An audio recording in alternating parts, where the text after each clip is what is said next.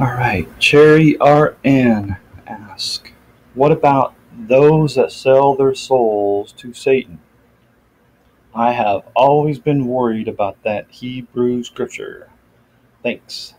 All right, so let me address the second part first. Okay, the Hebrew scripture, I'm not sure what you're speaking about.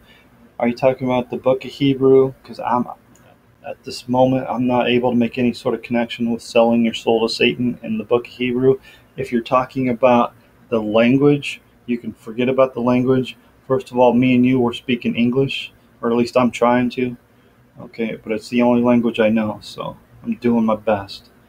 Now, the ancient Hebrew is a dead language. Modern Hebrew is not as new as modern English. Okay, and I know. Look, I know people are saying that. You'll hear these fools will say, well, God just can't speak the English language. He's too stupid. So therefore, we got to trust the experts to tell you what God says. These it's so stupid. It really is.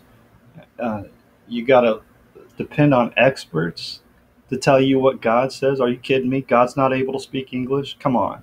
You can trust the Bible you hold in your hands, okay? I want to establish that first. Now, your first part, what about those that sell their souls to Satan? Okay, so I want to make 2 points here. I want to establish two facts. And the first one is Genesis 2, verse 7.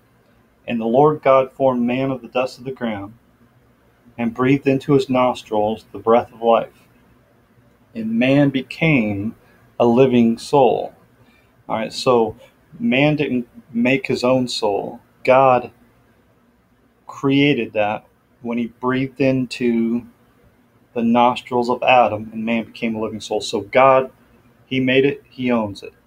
All right, and then the first mention in the New Testament is Matthew 10, verse 28.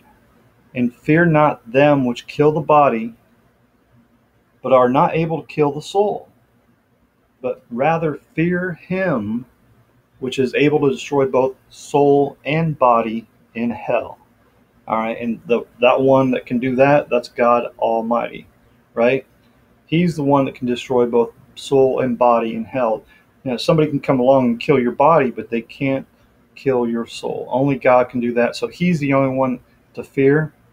And if you're born of the Spirit of God, you really have nothing to fear at all. Just continue in love.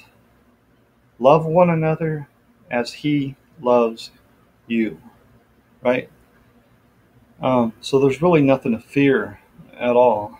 Perfect love casts out all fear. Now, and then there's one more thing I want to show you. In 1 Corinthians 15, it's written, and so it is written, the first man, Adam, was made a living soul. The last Adam was made a quickening spirit. So we're all born of the flesh, but we're not all born of the Spirit. So once we trust in the Lord Jesus Christ, we are born of the Spirit of God. All right, and then we are now, those of us that are saved, are now living in Jesus Christ, and Jesus is living in us.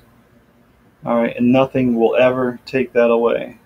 So concerning the soul, nothing can ever steal you away from God. So we can have peace. Jesus is called the Prince of Peace.